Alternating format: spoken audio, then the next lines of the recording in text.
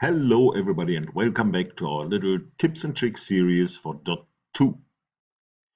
First of all, Happy New Year to all of you. We are in 2017 and we want to start this year with a little series about commands in queues. Queues can have commands. What commands can be in there and how does it work? If you press Help, please, you get the manual. In the manual you find a section called Commands. So all of these commands, theoretically, you could put into a queue. We want to start very simple because we got a lot of questions from small theaters, from rock and roll guys that want to do something with it and don't know how. We start with Executor. Means I have a queue on this Executor button. It's my home position. It does nothing else than this. And I want to trigger it from somewhere else. So off this one. To trigger it, let's say from this executor, I clear my programmer, there's nothing in, and I store a queue. Let's have a look. I've stored a queue. Wonderful. My programmer is still clear, and I store a second queue. So now I've got two empty queues in here, and at the very end, you can see the command field.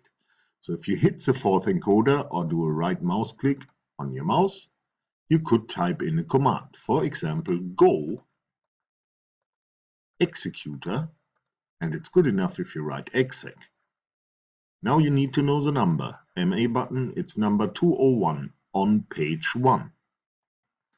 Go executor 1.201.